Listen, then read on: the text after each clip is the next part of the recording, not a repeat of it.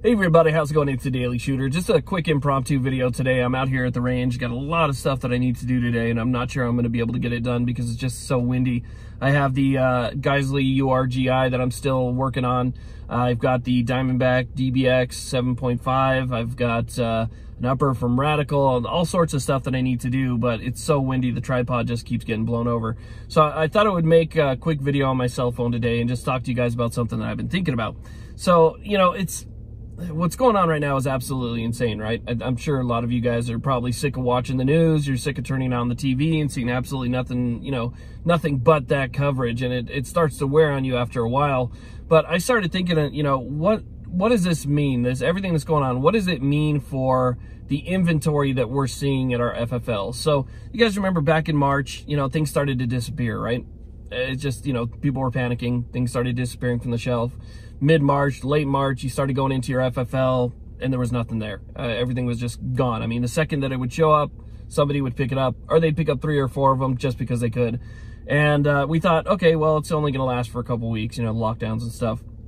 That continued on for months at a time. People started just going and getting more and more, and 6 months passes and there's still lockdowns across the country, and so we're not seeing that inventory return, right? But there were people out there that were hopeful that if Trump won, that after that time, maybe it would start to relax a little bit, people would stop panicking so much, and we would start to see inventory come back on the shelves.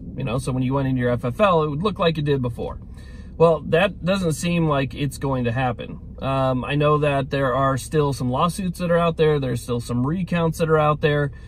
There's still a chance that this could be reversed, but it's a small chance. So, assuming that if it stays the way it is right now and we end up with a, Biden-Harris administration for the next 4 years, in my own personal opinion, that does not bode well for inventory. I mean, if you're going to be going to your local FFL and, expecting to see anything on the shelves anytime soon, I just don't think it's going to happen.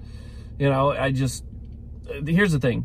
Every election year we go through this, every single time. So, we went back in 2016, we went through this. Here's 2020, we're going through this. And then the next election year is going to be 2024. So we know that we're going to go through this again in 2024. That leaves us a 3-year gap in between, which is not a bunch of time.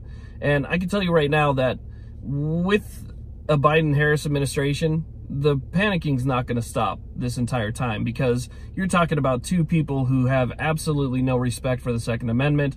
They have no respect for the Constitution whatsoever, but especially the Second Amendment. I mean, they've actively talked about what they were going to do to basically subvert the Second Amendment and try and take away our rights. So, we know that that's not a good deal. And I lived in California when Kamala Harris was the Attorney General for the state, and you guys know all the different stuff that's happened out there. Well, she was behind a lot of it. She was responsible for a lot of what you're seeing in California right now that people are still dealing with.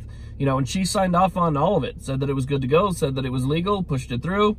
And after, the dozens and dozens of lawsuits that were filed against it, she pushed back saying that it was 100% constitutional, the things she did in California. So we know that she is, if there's different levels of not liking the Second Amendment, she's like at the top. Biden, he's pretty close, but she's about as bad as you can get. Like, imagine if Dianne Feinstein was the vice president. It's kind of what you're getting. You're getting just a different version of Dianne Feinstein as vice president. And so I think that, a lot of people knowing that, they're gonna, I just think they're going to go back to the store and just keep buying whatever pops up, whatever they can find. They're going to continue to buy it. And I think we're going to be seeing a shortage for a significant amount of time.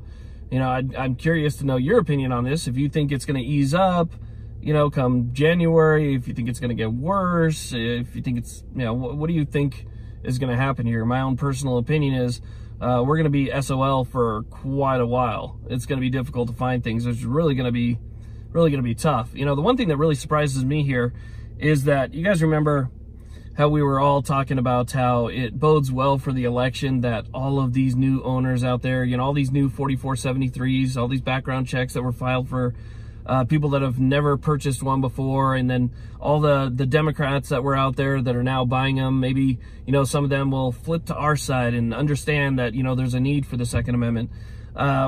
What happened to that? Because here's what I don't get. If a lot of those people that were on the left or new owners bought ARs, they essentially voted to have them taken away, which doesn't make sense to me. I wouldn't buy a new truck or a new car and then vote for somebody who only believes in bicycles and wants to take my car away. It doesn't make sense. I'd be like, I just bought this car. I like my car. I don't want to vote for somebody who wants me to walk all of a sudden. I just spent $30,000 on my car. It boggles my mind, for real. I do not understand the thought process. You know, I sit here and I try and think about both sides and, you know, where people might be coming from. And when it comes to people that are on the left, I can't figure it out.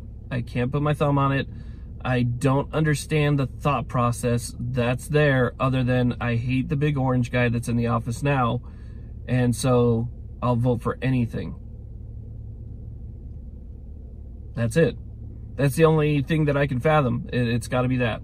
So anyway, you know, I'm curious to hear your thoughts about the shortage, whether or not we'll see anything start coming back on the shelves soon. We saw a little bit of a spurt, at least at my shop, which is Spartan Arms. You know, we saw a little bit of a spurt of things kind of coming back there, and then it was almost immediately gone again. So there was like this short 2-week hiatus of the, you know, stuff being gone. So anyway, again, I know it's just a quick impromptu video, but I am curious what you guys think about inventory coming back, if it will or not. So I want to thank you all very much for watching. I really do appreciate your support. Check me out. I'm over at the new Parler app, which is actually pretty cool. It's kind of like a Facebook, except that they promote free speech. So you're not going to get censored like you are on like Facebook and Instagram and stuff. So check me out over at Parler at the Daily Shooter, and follow me over there, because I have a feeling if you know, if things go south, that might be our only bastion of hope. So I want to thank you again for watching. I appreciate it. Hit that subscribe button. Have a great day.